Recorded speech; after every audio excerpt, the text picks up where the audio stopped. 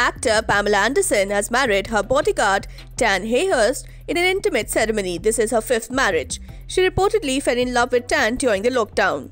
Pamela told Daily Mail, "I'm exactly where I need to be, in the arms of a man who truly loves me." She added, "I was married on the property I bought from my grandparents 25 years ago. This is where my parents were married and they are still together. I feel like I have come full circle."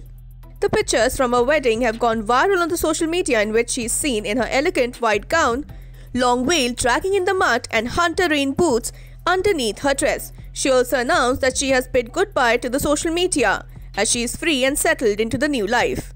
Pamela Anderson was previously married to Rick Solomon twice in 2017 and 2014. Earlier, she was married to Tommy Lee and Kid Rock. Anderson is best known for her starring in Baywatch. She also appeared in Bigg Boss Season 4 in 2010.